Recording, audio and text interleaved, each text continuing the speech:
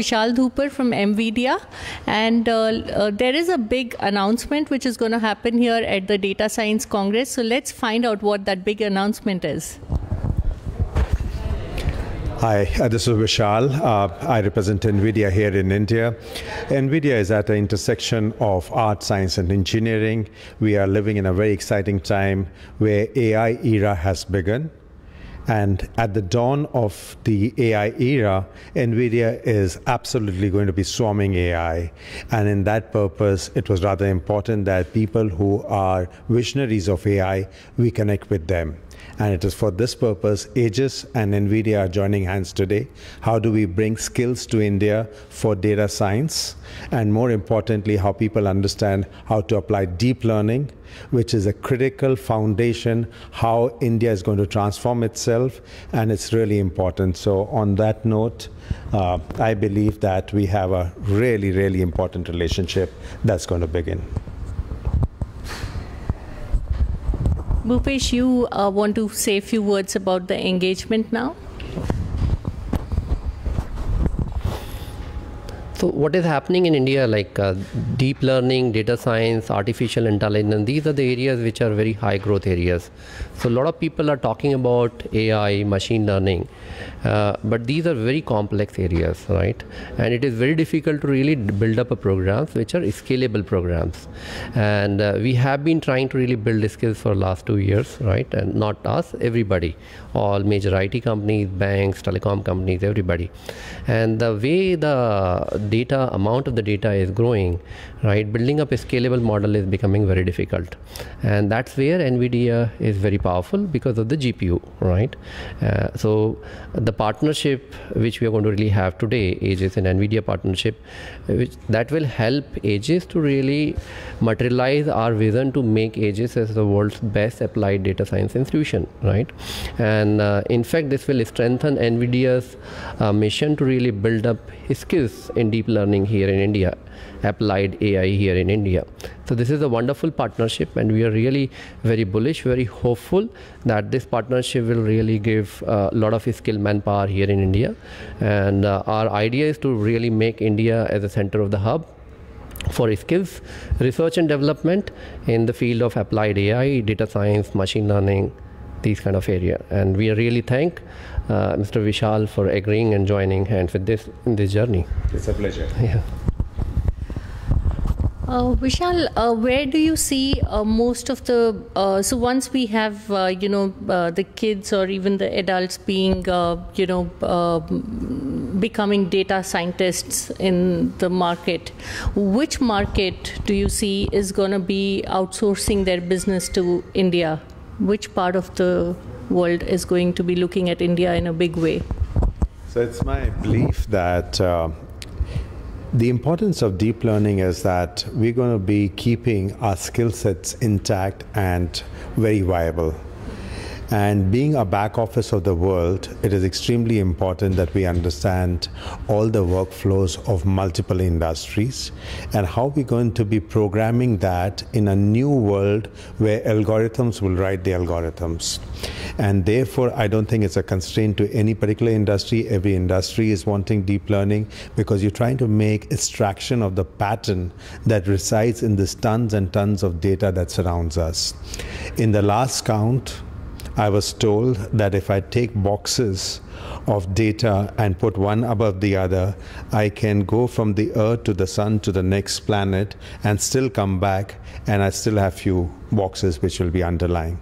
Now that data has information, information has knowledge, and knowledge has the intelligence. How quickly we can be at the leading edge of intelligence is critical to India. So not only as a back office of the world, but more importantly for our own self. In a country which is extremely young, in a country that requires many educated people to be getting jobs, what better opportunity than to leapfrog on AI? And if NVIDIA can be a partner in that, I believe is a wonderful moment of our time.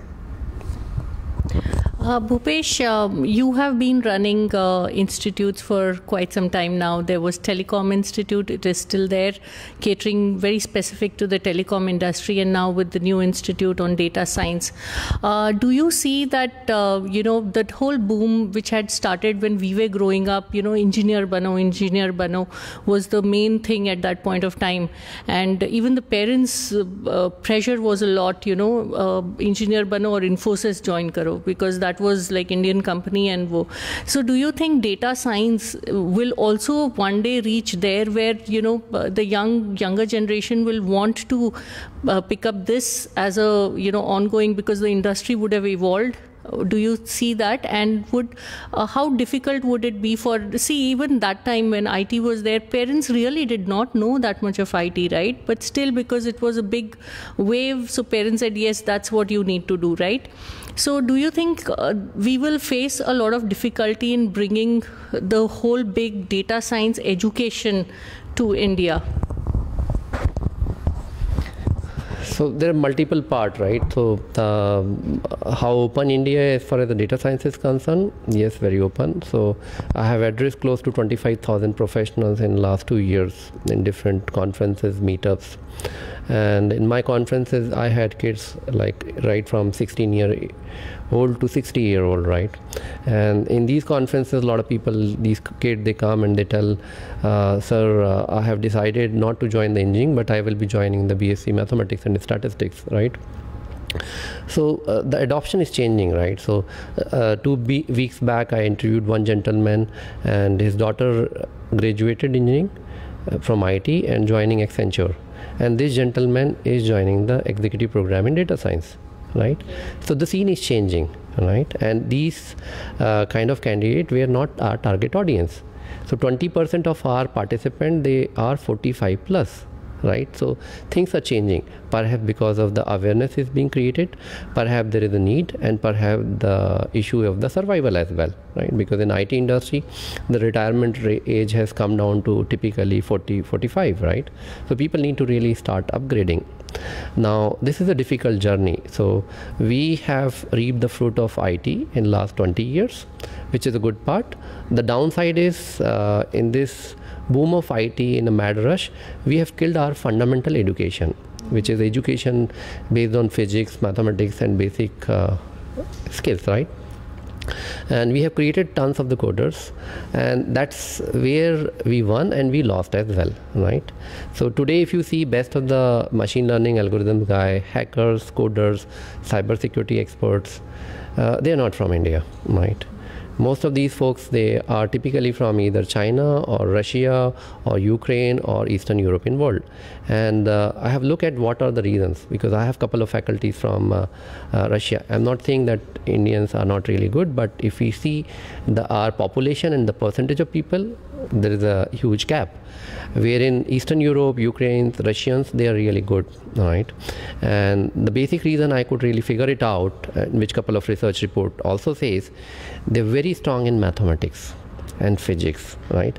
And if you see these deep learning algorithms, machine learning algorithms, AI algorithms, they're nothing but these are the complex mathematical model, right? So first you need to understand the math, and then you need to really have the coding skill to really convert those mathematical formulas into a workable model which will work on some site or in some program, right?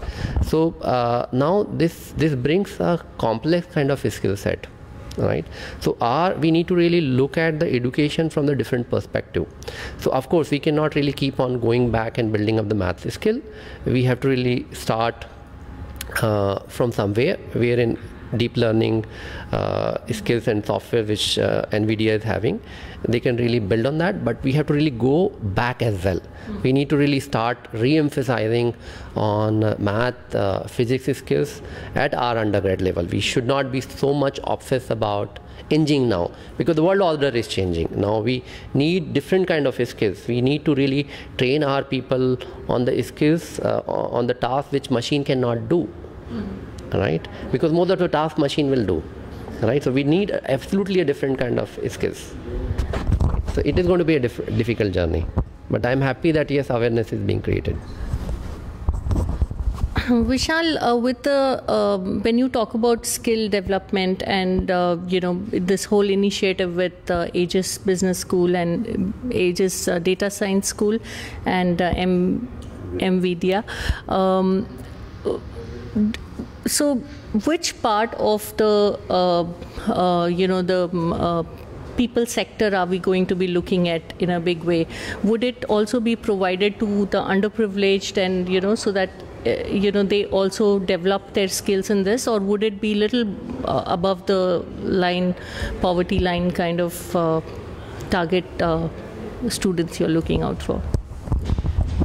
So my dream is that we should make deep learning very pervasive, make it extremely easy, and one of the main reasons why we want to try up with Aegis. Obviously, it is at an early adoption cycle right now, and early adoption comes to people who really want to try out because they feel the advantages outweigh the need to wait. And therefore, we're going to be starting off with people who have a background into computer science, Python language, and people who can understand fundamentally how to write. It's a very easy algorithm comparatively than what people would traditionally use. My most important thing is that how we get it applied to every stream beyond science into art too. If deep learning can help you to accentuate your art, if you want to be a painter and you want to do Leonardo da Vinci's style of painting, you should be able to do that, because that's your ambition, that's your aspiration, and that's where one should go about it. So education is critical. Right now, everything is being held because of the skill set. We don't have enough data scientists. Step one is to get the right data scientists. But once those algorithms are there, which write themselves, where you don't need to write software after software applicability. How will the employment scene be then? I mean, once we don't need coders, or we probably need a combination of coders with data scientists coming in. Do you think that the employment is going to go down, or would there be new opportunities coming out? First your take and then your take. My belief is, I think it's going to be a great accompaniment. It's going to require reskill, but it's going to be leading the society to the next level. People say this is going to be the fourth revolution of industry. In each of the three preceding ones, things have changed, reskilled, and better jobs have been created. So there's no reason that one believes that, hey, you're going to get substituted. But definitely reskill is required, and that's something which is going to happen. So when computer came, right, so people had this kind of notion. So yeah, few jobs you will lose, which like mundane jobs will be automated, but new kind of jobs are being created, right? And these are the high value jobs, right? Per hour billing is going to be high, right? The salaries are high. So this is going to really create, this is in fact started creating new kind of job opportunities and huge number of job opportunities, right? So thank you, gentlemen, and wish you all the best on the new engagement. Thank you so much.